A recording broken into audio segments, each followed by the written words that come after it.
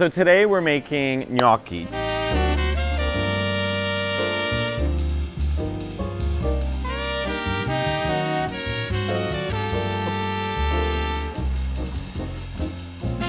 Hey everybody, so today we're here with someone very special. This is Chef Marco. You're actually from Italy. I'm from Italy. I grew up in the center of Italy for 25 years and now I'm 3 years in New York. And has it destroyed you? Has New York completely changed your life? Are you now screaming at traffic? Absolutely. Okay, so today we're making gnocchi. Gnocchi with just like a red sauce. Admittedly, I've made homemade pasta, ravioli. I've never made gnocchi. Okay. And I'm a little afraid of making it. I would say the gnocchi are easier than fresh pasta to do because you have just two ingredients. The potatoes in here that we're boiling. What kind of potatoes? Oh, red potatoes are the best. You ask me why? I don't know. That's what my grandma say. And we have to peel the potatoes too, right? We have to peel the potatoes. I have this tool over here, which is just a potato ricer. My God, you're just going straight in? Oh, yeah. This doesn't hurt at all? It does. You see, it's very painful to make the gnocchi. But you know, that's what you gotta do to make gnocchi. This is gonna hold some of the skin, so you don't really have to peel it perfectly. You can leave some skin in there. Aia, in nuovo. Aia is the Italian word for ouch. And uffa? Uffa is the Italian word to say that you're annoyed by something. If I drop this potato now, I'm gonna be, oh, uffa. You can learn how to make gnocchi and learn Italian with Exactly. Matteo and Marco. Does everyone in New York think you're Latino? They do, yeah. I actually learned when I came to the US, the first thing that I do was the DNA thing. It says that I'm 50%, which is a lot, Middle Eastern. Yeah, but that's a lot of Italians. Yeah, of course, yeah, because I mean, Middle East was part of the Roman Empire. Is your family from that area or are they from the south at all? No, we're from the center, like Okay. where we live. So my town is Pescara, which is... To fish? Yeah, Pescara means to fish. That's why I don't like seafood, because I was literally born in two fish town.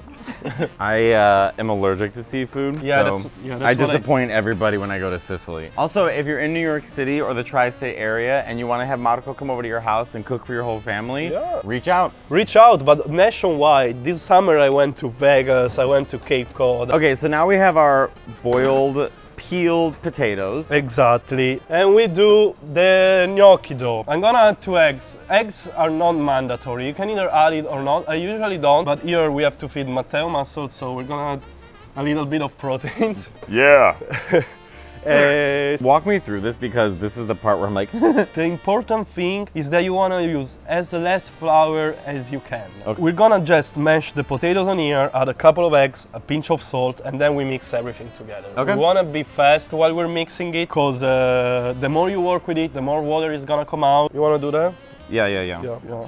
Go hard. Oh, this is fun. This is fun. I mean, it feels like I'm playing with Play-Doh. Do you guys have Play-Doh in Italy? Yeah, we have it. It's called pongo. Yeah, let's do a couple more. Okay. Honestly, safety first. We're burning our hands and we're using a knife. We're really safe. It's really rustic cooking. Yeah. We're gonna say that also while we're making the gnocchi. When you make gnocchi and they're not perfect shape, like whole like Michelin star restaurant size, just say that you made from scratch and you did all of these. So that's like not having... And people are impressed. You make anything from scratch, like, Exactly. oh my God. We just break the eggs in it. In the middle? Yeah. Due. E due. Okay, pinch of salt. Okay. 2 pinch of salt. And we just break it a little bit. Okay. Così. Perfetto. Perfetto, which means perfect.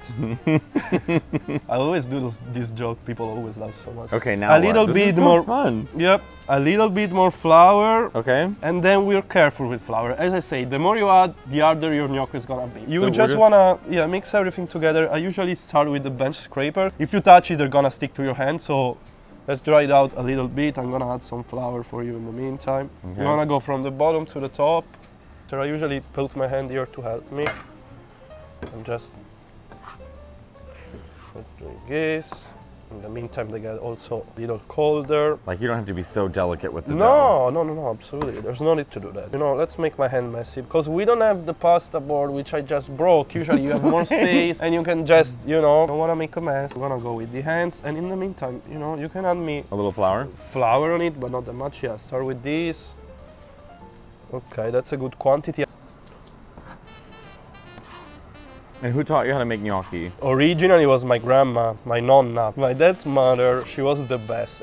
So in Italy, I don't know if you ever heard that, but it's giovedì gnocchi. Giovedì is Thursday. I don't know why, but it's a traditional thing. On Thursday, it's when you eat gnocchi. Right. This looks so pretty.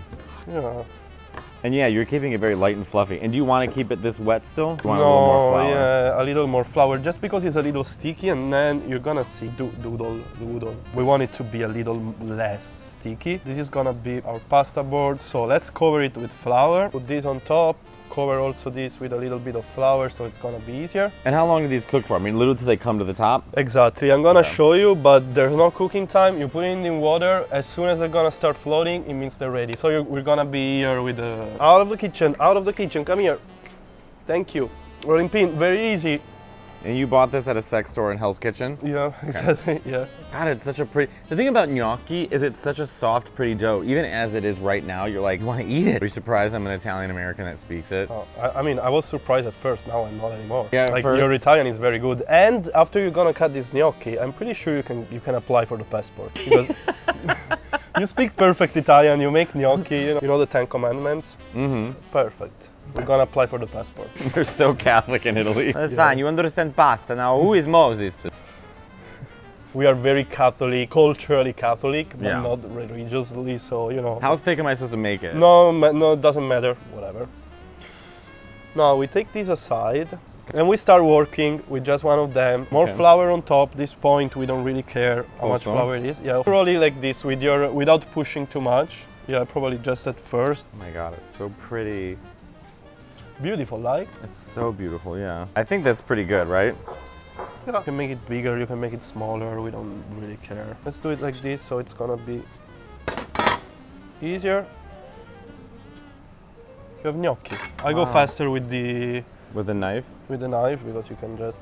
And the gnocchi, you can have it different ways. You can roll it on the fork, you can do a bunch, right? But we're just gonna do you can do classic. the stripes. We're not doing stripes today. If you're having some meat ragu in your sauce, then you wanna make the stripes because it holds better the sauce. Today it's gonna be a simple tomato sauce that we're about to do. You don't really need those stripes on it. We have our gnocchetti here. This is so much easier than I thought. Yeah, so it's really easy. One thing that is important, you want to take a baking pan like that, which is large, because you don't want to absolutely store the gnocchi on top of each other while you're doing it. My only experience in this is making strufoli. Pronto, a tagliare? Pronto tagliare, perfetto, bellissimo, wow. Incredibile. Dai. So yeah, my nonna Wanda was her name. She used to make every Thursday. You always have the lunch break in Italy, either if you're a worker or you're a kid at school. At lunch, you're always home eating with your family. But my mom and dad, they both worked actually. So there was my nonna every Thursday making a bunch of those trays full of gnocchi, and my father just went there pretty much like it was a restaurant. Take the sauce, gnocchi, and just cook it. Not me being a professional gnocchi maker. Look at me go, Chris. Honestly, Chris, I'm gonna make this every Thursday. Also, it's easy to make and you're feeding a lot of people at the same time. Okay, so now we've made all of our gnocchi. Now we're just gonna make a quick tomato sauce. Quick tomato sauce from scratch, which you're gonna see, it's so easy. We have a can of good tomatoes. This is just salt and tomatoes, nothing else. You can either use shallots, garlic, or onions. I'm gonna let you choose. I like garlic. You know, it just depends on your taste. It doesn't really matter. Do you have a preference? Do you prefer onion or garlic? I usually do shallots, which for me it's kind of halfway between garlic and onions. Yeah. So I just go with shallots. I usually smash it and then just get the flavor of the garlic. Cook the oil, garlic, and basil, and sometimes like pepperoncino. Yeah, let's do just this. Couple of garlic cloves. You can put some olive oil in here. There, so let's just put it in. Okay, now we crash the tomatoes. Okay. You want me to do it? Sure. and crash some Marzano tomatoes. Just watch your beautiful shirt. Well, it's all right. I think this shirt's already dirty. I'm wearing red because I knew that it would be a mess. This was white originally. Yeah. Now it's fully red. When do you put the basil in? Because sometimes I take the basil and put it in with the garlic. Or does it matter to you? Yeah, just put half and half, I'd say. All right, so now we're gonna put our tomato in with our olive oil and our garlic. Also, you can see me struggling to not get my shirt dirty. But as I put it on, I realized I already have a stain on it. So like, does it matter? Okay, so we have it cooking, and then salt, pepper, what are we gonna put in? Oh yeah. Lo metti un po' di zucchero, no? See. Oh. The legend says the nonnas in Italy say that sugar is for the acidity. Right. Chemistry doesn't say that at all. Sugar doesn't reduce acidity. But I grew up with my grandma, whatever was the reason, putting some sugar in it. So I just keep doing it. Some salt.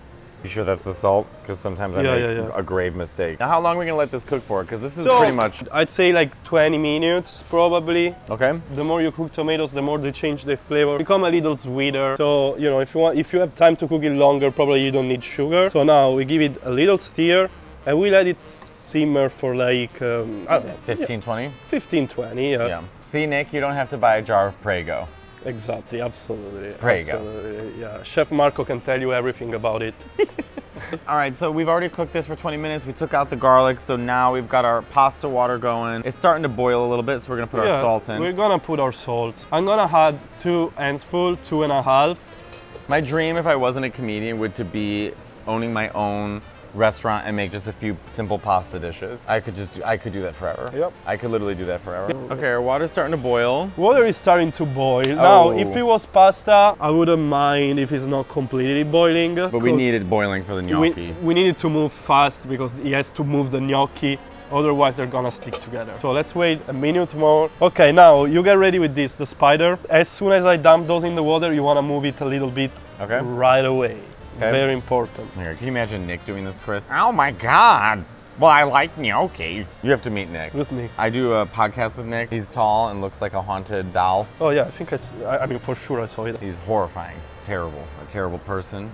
I don't know why he's in my life. I don't even like him. Calls me 9 times a day. Okay. Okay. And we go in, just watch the boiling water. Exactly. Right away, yeah, just move it. Okay, exactly, perfecto. You have to do it right away, but then after not even a minute, they get out there, they're not sticky anymore, so you don't worry anymore. And then it's super easy, guys. As soon as they start floating, you see it on top with the spider, go in the sauce. And then you wait for the other ones that is happening. Right. Okay, we have to take this shot when I say as soon as they start floating. We go in the sauce. We wait for the last ones to come up.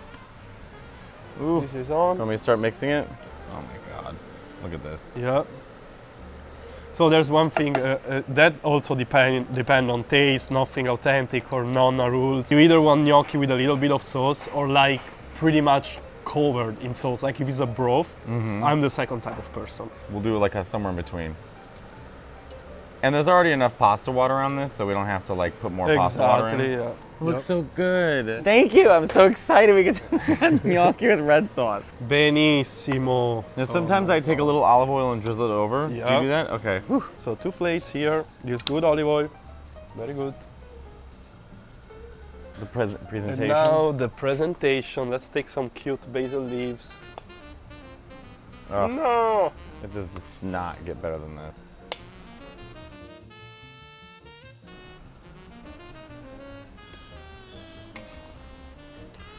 I like a lot of cheese. Yeah, me too. Okay. So I don't feel so bad about it. Oh my God, look at the gnocchi! You just have to try it. My God. Ma buonissimo. Buonissimo. Perfetto. Perfetto, you feel that soft as a pillow? Like it kind of melts in your mouth. But complimenti. A te. Yep. This is incredible. I cannot thank you enough. This is Marco, everybody. Chef Marco, NYC. Marco, where can people find you? Tell us where. Well, on Instagram and TikTok, I'm already rolling. It's been a while. And you can find a lot of recipes, including a step-by-step gnocchi. So if you want it a little quicker than what we did today, it's on my profile. And pretty soon, I'm gonna start posting on YouTube too. So start subscribing. I'm still on tour. It's the Can't Stop Talking tour. So go to MatteoLaneComedy.com and Patreon. For the longer video, you want to see all the stuff that was going on that didn't come on the YouTube channel, go to my Patreon.